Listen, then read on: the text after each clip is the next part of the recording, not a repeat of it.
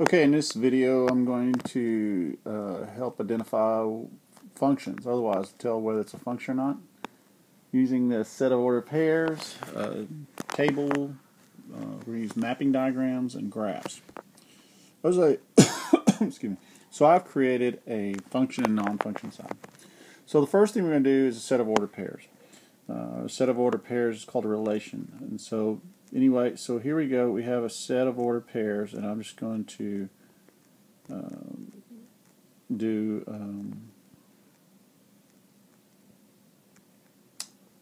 oops.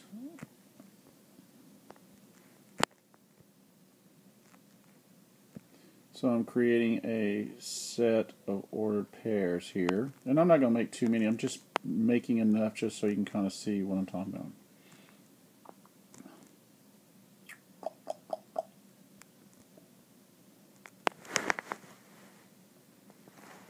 Okay, and then there's a set of ordered pairs, and here is a set of ordered pairs.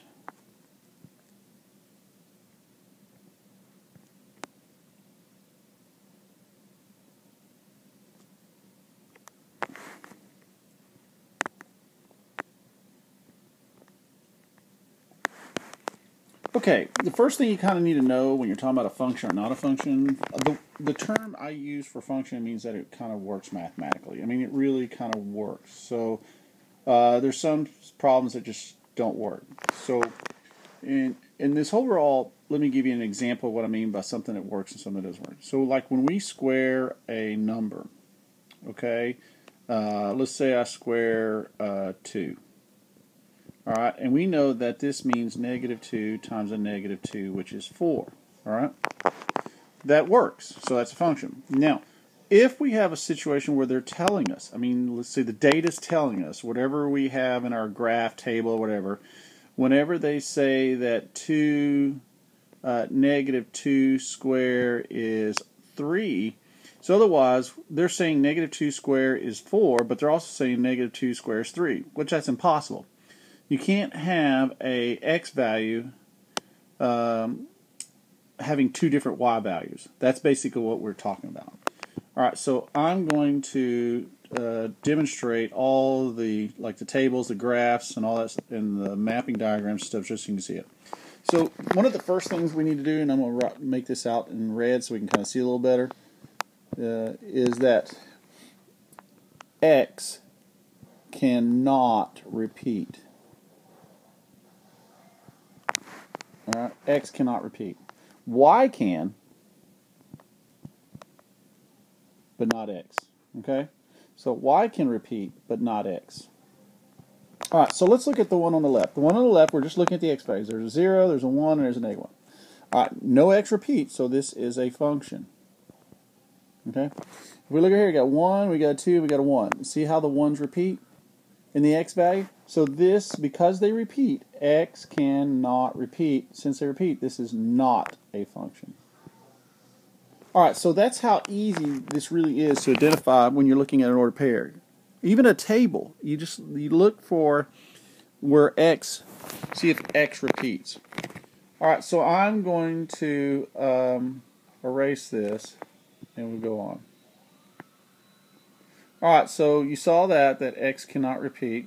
Alright, and so in a set of ordered pairs. Now, Y can repeat, and I did this just so you can kind of see it. You see the Y value here and the Y value here. They repeated, and it's still a function. It's only X cannot repeat. Alright, so let's do another one. We're going to do a table now. So we're going to do a table. And a table's the same way. We've got X, we've got Y, and so I'm going to say 1, 2, 3, 4, and we're going to have 5, 10, 15, 20. Alright, on this one, we have X and Y, we have a table. Remember, we're looking for X and Y repeating. So we could have 1, 2, 1, 3, 2, 3, negative 1, 4. And again, like we said before, you can't have X repeating. So like in this situation, none of the x, none of this, so this would be a function because no x repeats. Alright, and if you notice in the other one we have an x value here repeating, we have an x value there repeating. Okay, so the x's cannot repeat. So in the table it's the same way like we talked about in ordered pair. Alright, then let's say a mapping diagram. Or let's do a table, let's do a graph first because graphs are usually pretty easy. Alright, so in a graph situation, let's say you have a graph, alright, if let's say I have a line that looks like this, alright, and let's say that I have a graph that looks like this, alright, we can do what we call the vertical line test. The vertical line test means I can draw a straight line. Vertical means up and down. I can draw a straight line, and every time I draw it, I only touch the one time. See how I only touched it one time every time I drew a line? I only touched it one time. If I draw a vertical line test on this, you notice I touch it more than once each time I draw it. Okay? Now, the rule is, if you only touch it once, twice, then it's not a function. Okay? But if I don't touch it at all, more than once, then it is a function. So this one is a function, this one's not. And that's how I have them written out. Okay? So the vertical line test, that's another one. Alright, so let's go to a mapping diagram. Okay, a mapping diagram usually consists of, sometimes you see them like ovals or something. And so I'm going to just create something, 3, 4, 5. Alright, and there's a mapping diagram, and then we'll have 3, 4, 5 here, mapping diagram here. And they usually tell you by arrows, you know, which one goes with which.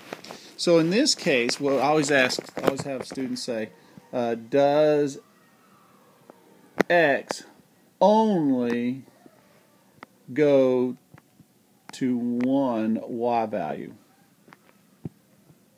Okay, so that's what you keep asking yourself. So does 2, if you see here, does this 2 only go to one Y value? Yes, it does only go to one Y value. Does this 3 only go to one Y value? Yes, even though it's shared with 2, it still only goes, that X only goes to one Y value. Does this X value only go to one Y value? Yes. Does this X value go to one Y? Yes. So in this case, this is a function. Alright? Now, let's look at one that's not a function.